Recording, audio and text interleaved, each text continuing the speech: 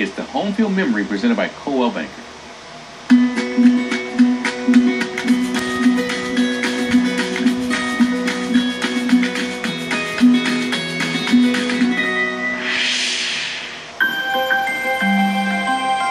It was a historic day, and I was part of history. My name is Bob Wolf. I'm from Morristown, New Jersey, and this is my home field memory. October 1st, 1970. 21st in Lehigh, North Philadelphia. The last game ever played at Connie Mack Stadium. It was the last game, and I was there. There were nearly 32,000 fans on hand. They came to say goodbye to the only ballpark I ever knew. The Phillies were brutal that year. About 15 games out of first place, they barely won 70 ball games. It was time to move on. At this point, the fans really didn't come to see the game. They came to take a piece of it home with them.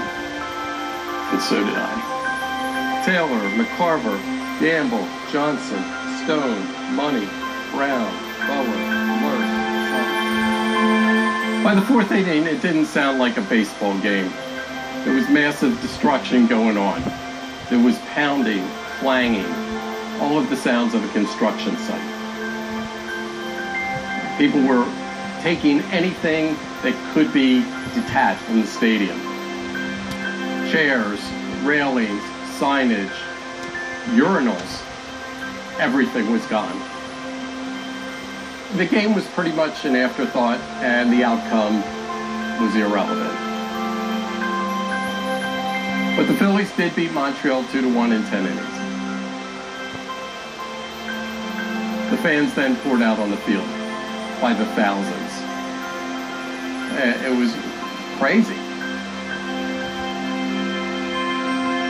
It was time to go. My friends and I took a couple seats home. I still have my ticket and proof that I was there. But more than that, I have my memory and a place in history.